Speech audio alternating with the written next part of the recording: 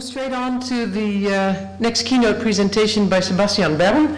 Sebastian told me, I'm actually a very practical guy, and I'm really interested in what design and industry can mean for each other and how industry can help design forward. So it's an important subject for today, and Sebastian, the floor is yours.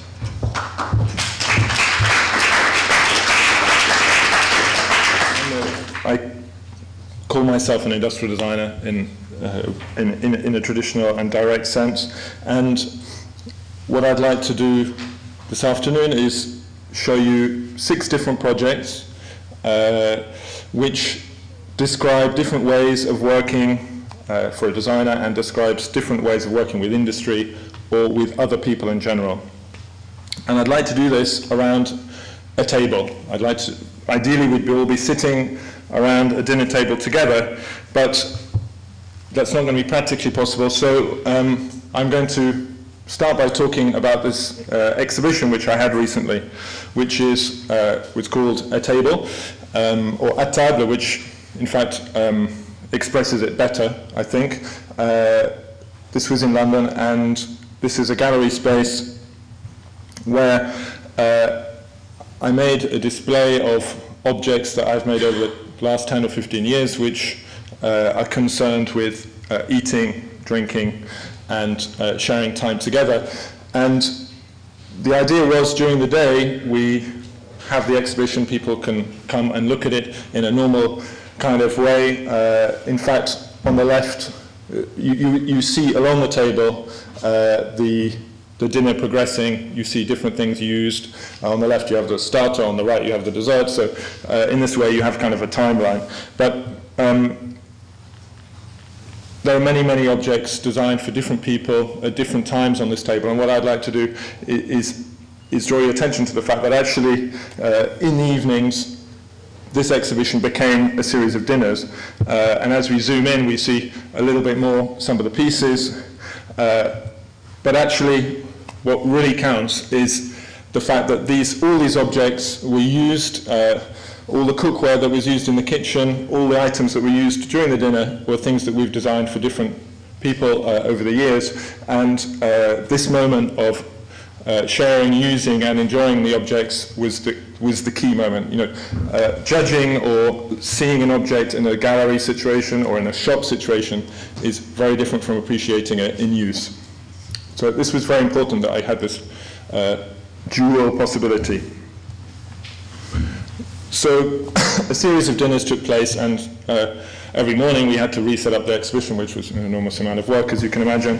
But it was very, very interesting, because usually the people who came for the dinners, which were members of the public, they were not invited by me, they were people who bought tickets, effectively, to join the dinners, were all different people. They hadn't seen the exhibition during the day, most of them, so their only experience of the objects was during the dinner.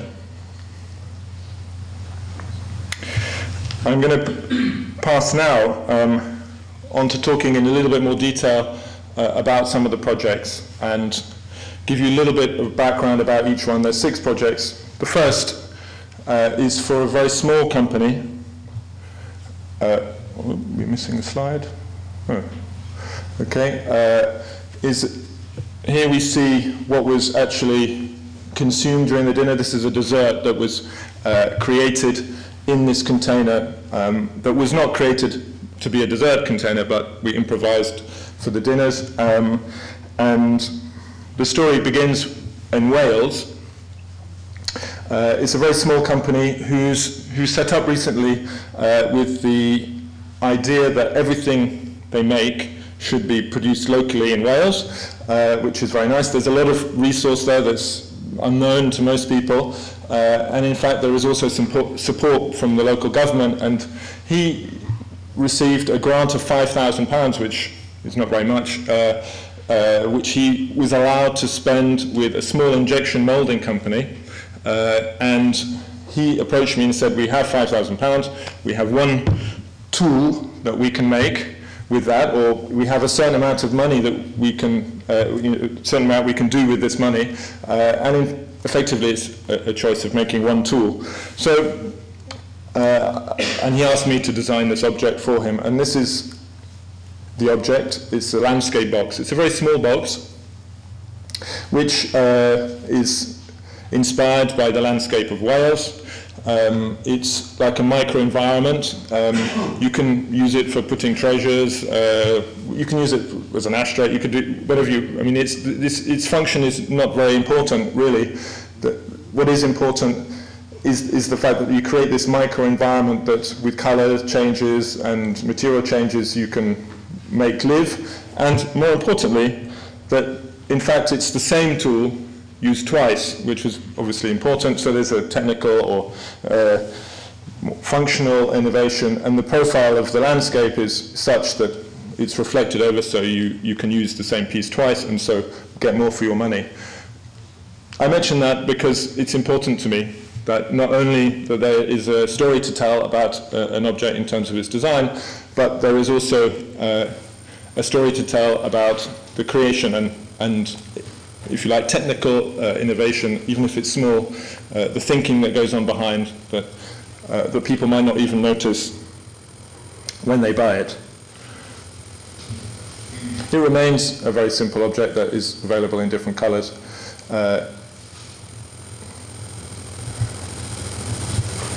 Now on to something quite different, another collaboration, this time with Tefal. You'll all be familiar with the name. Who you might know in this context, most famous perhaps for their non-stick pans, but there's a great deal more to the brand, and I've been working together with Tefal for a number of years on different projects, and I think it's even maybe in the last 6 years I can see how much of a change has taken place within the company in terms of how they approach the projects and what they expect the projects to achieve. This is the first piece of a family called Natura, which is a brand or range, the name of a range of products, which was designed around natural cooking in the sense of keeping all the goodness and keeping as much of the good things in your food in. It has also, advances in surface technology, which means that you can cook with less fat and so on and so forth. So there's a health element, and above all, in design terms, it's something that hopefully reflects the health and nature aspect of the family. It's also 95% recycled or 100% recycled aluminium. So there's more to the range here. Each of the products has a little astuce, as they say in French, to try and make cooking a healthier and easier experience when using these pans. The grill pan, for example, drains the oil off to one side, which can then be poured out very easily. So right down to the packaging, recycled card packaging, much less. It's not a complete box. So it's a wrap rather than a complete box, recycled, vegetable dye, inks, etc. So what's important, the reason I'm showing you this is that for me industry is very important, and these products are bought in the supermarket, and there's another project afterwards which is also for Tefal, also bought in the supermarket, and it's through making incremental and intelligent design at this level that you really begin to have an effect, because in terms of affecting the world at large, because they sell many thousands of these products, and that's very satisfying from a designer's point of view. This is another project for them which started in a slightly different way, and I'm showing you essentially a synopsis of the brief here. The most important, there's a marketing aspect, there's a production aspect, there's a material aspect, which is a recycled PET. But for me, as a designer, the most important thing was that in the brief, I had a specific amount of material that I was allowed to use for each typology of object. So you're starting with like a ball of clay, if you like, and this is how much PET. It's in fact equivalent to about a small water bottle, which are recycled into each of these items. And I think that's another way around, which is a very nice way of approaching a problem. In fact, it meant that it was actually very little material, bearing in mind what we had to create physically. And the sketches here, just to illustrate that essentially we were working with a surface that we had to manipulate and form to give strength and comfort and perform the function. So it was really, really quite minimal. The results are these, which are fairly regular in many senses, and as in the cooking utensils for everyday purposes that you buy in the supermarket, but they are approached in a different way with intelligence and in a way that you would think would be correct in today's world.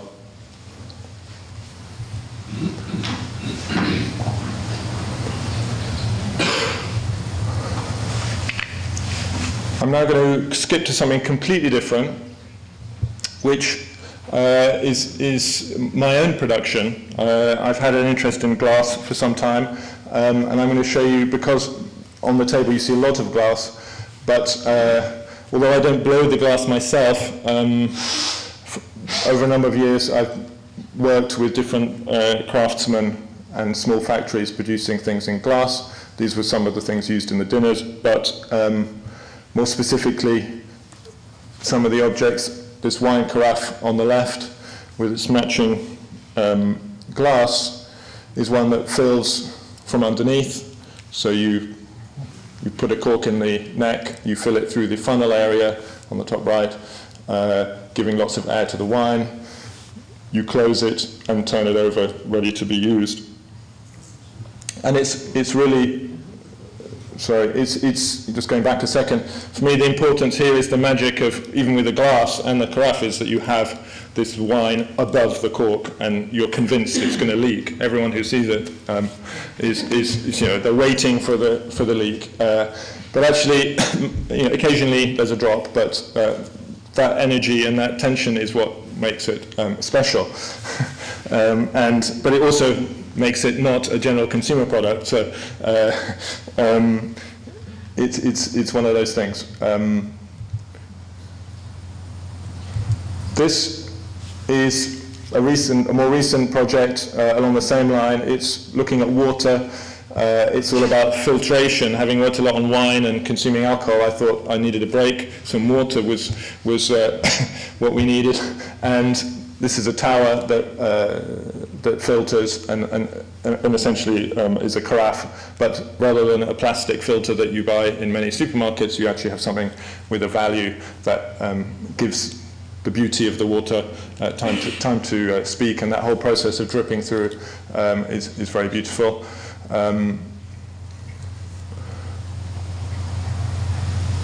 It then stacks up and can be used in different ways.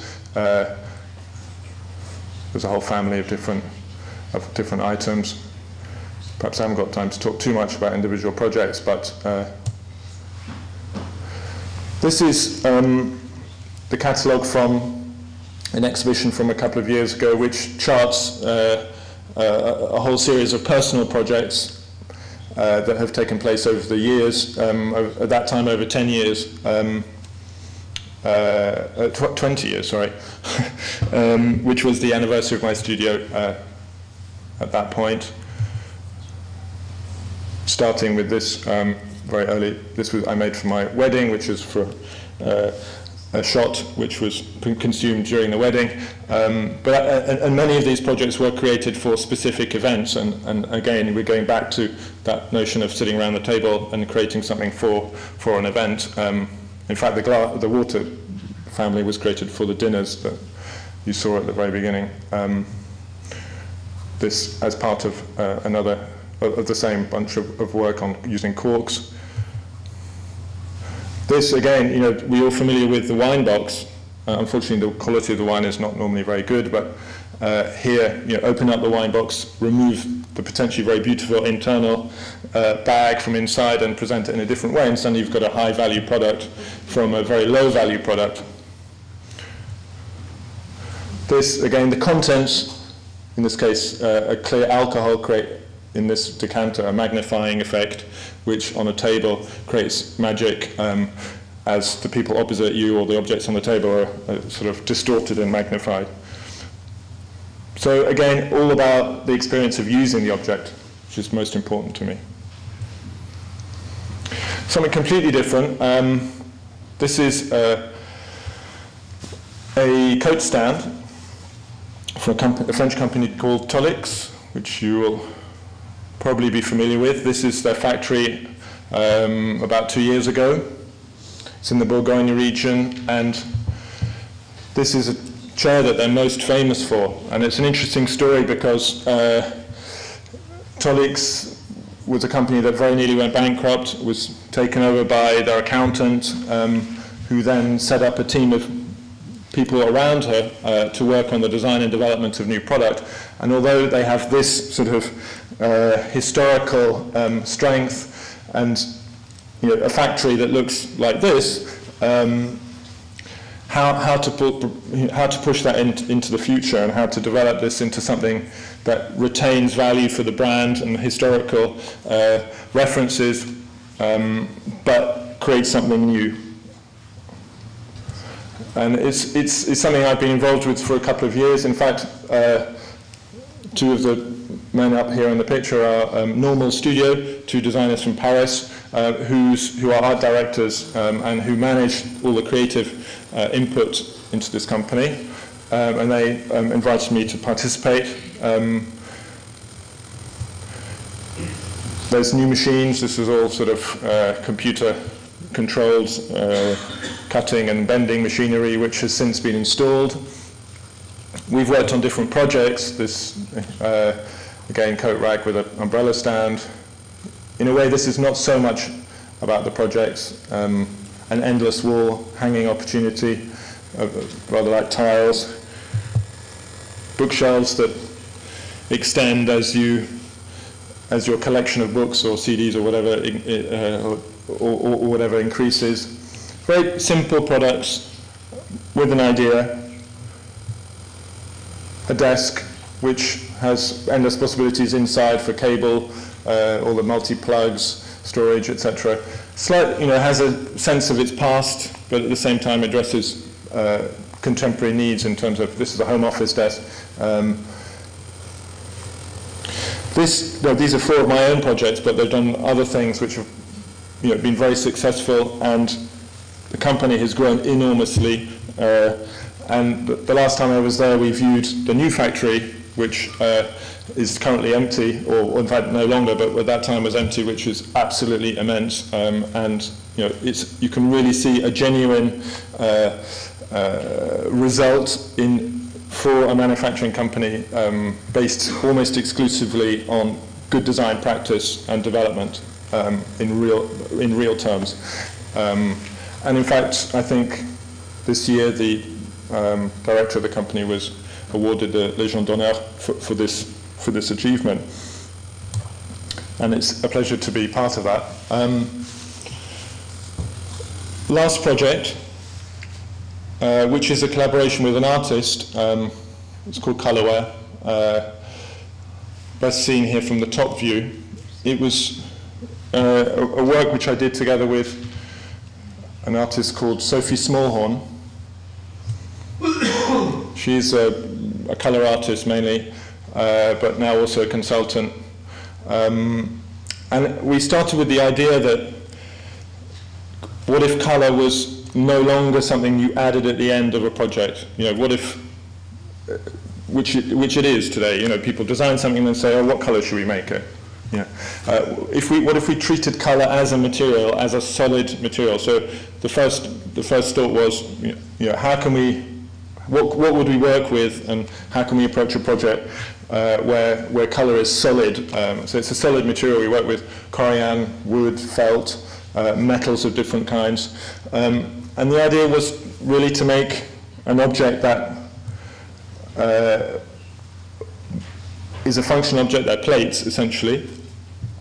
But when they're not being plates, they are a totem, if you like, a pile of plates, in simplistic terms. That becomes a composition that you don't need to tidy it away in your cupboard, but you can leave it, you're happy to leave it out.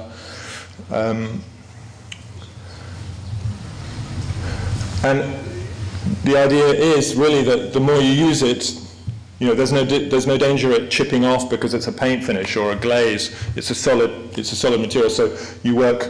The more you use it, the better it becomes, and the more you want to use it.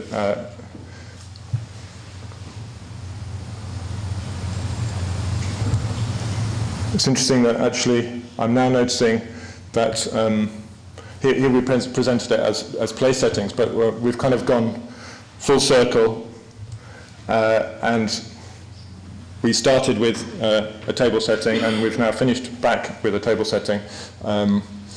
This was where it was first exhibited at Saatchi Gallery last year.